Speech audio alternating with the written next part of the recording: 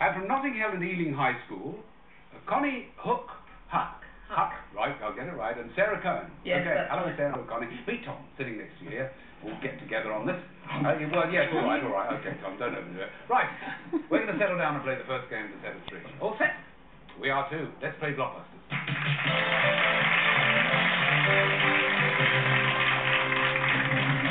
Right, now here we go. See who's quickest on the button. What E is a prefix meaning outside or beyond? Yes, Tom? Extra. That's it. Well answered. Extra to begin with. Now, Konnie and Sarah, you know what you're up against.